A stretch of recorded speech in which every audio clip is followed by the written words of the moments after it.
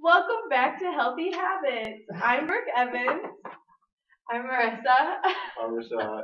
And I'm Gavin. Today we're going to discuss nutrition.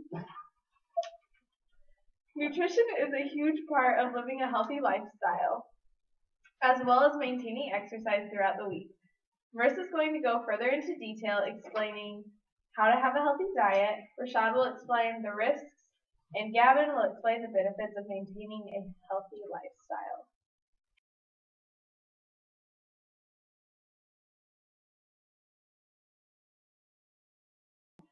Hi, I'm Marissa, and I will be talking with you about maintaining a diet and how to start one.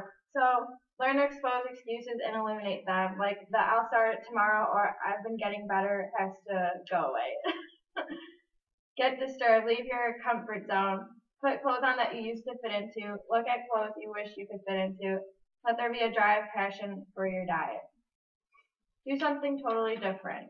Along with the diet, start something new, like an art class or something spontaneous. Let everyone know that the new you is coming. Make dieting convenient. Make it easy for you. Stock the fridge full of low-calorie food, exercise equipment, get a scale. Keep a notepad handy to write down easier ways.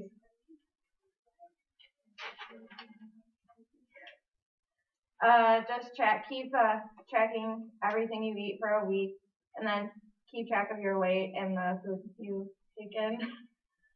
Or you could take a professional approach to your diet, like a personal trainer, a nutritionist, dietitian, someone to help you keep on going on the right track.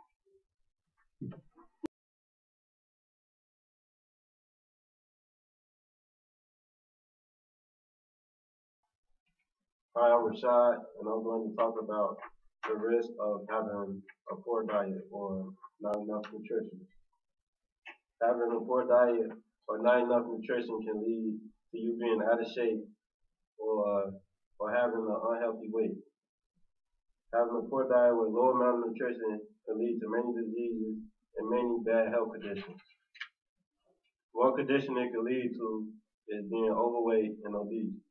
If you don't have enough nutrition in your diet, you're going to keep eating unhealthy food and going to gain weight and eventually become obese. Not enough nutrition and a poor diet can also lead to high blood pressure, diabetes, and heart disease. Obesity is one of the main things that causes high blood pressure, diabetes, and heart disease. Some other diseases that having a poor diet and not enough nutrition can cause is type 2 diabetes, constipation, oral disease, and many different types of cancer.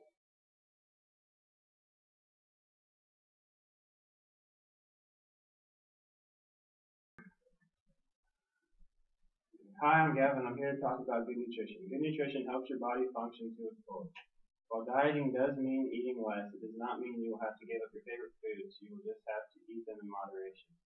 While dieting alone does benefit your body, pairing good nutrition with regular exercise, you will notice immediate changes in your mood and energy. Exercise and diet increases blood flow through your body and reduces the risk of heart attack, stroke, and type 2 diabetes.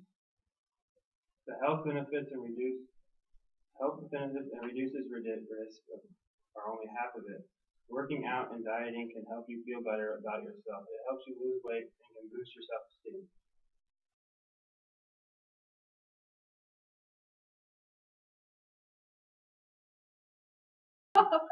The goal of eating a healthy, nutritious diet.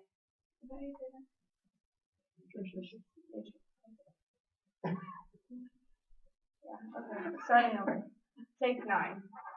The goal of eating a healthy, nutritious diet and exercising will help benefit you and reduce your risk of diabetes, heart disease, obesity, and other chronic diseases.